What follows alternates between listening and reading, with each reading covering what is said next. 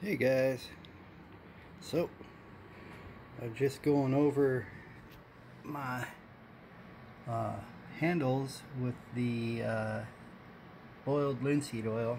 That's that success kit, the wheel hose success kit that you get from Haas.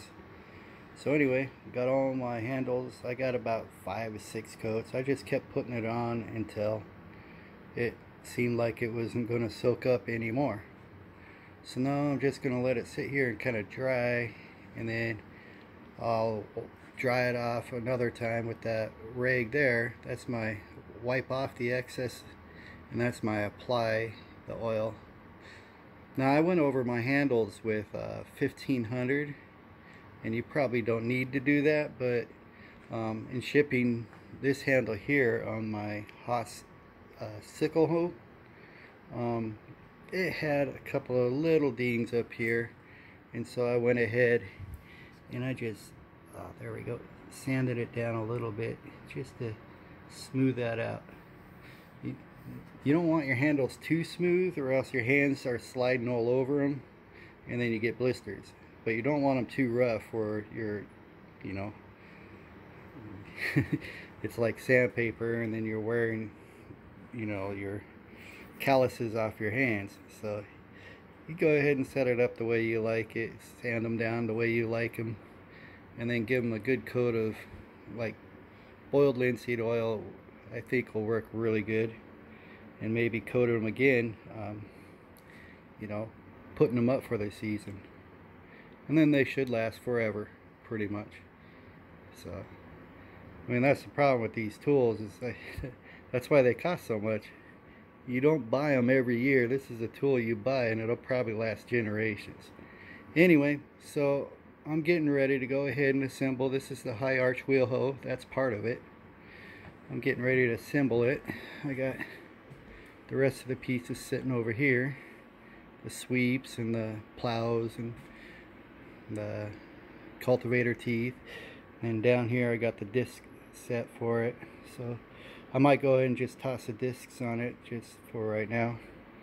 But here's the rest of the wheel hoe. I'm going to go ahead and maybe put that together down here by one of my speaker systems. I got my tires down here. These are really nice, you guys. So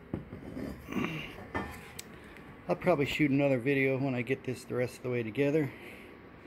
Like I showed you the other night, this is the drip irrigation systems I ordered, and then there's the fertilizer injector.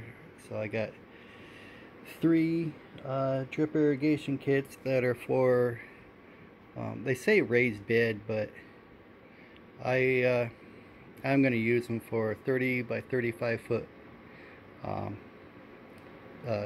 regular beds, you know, in the garden.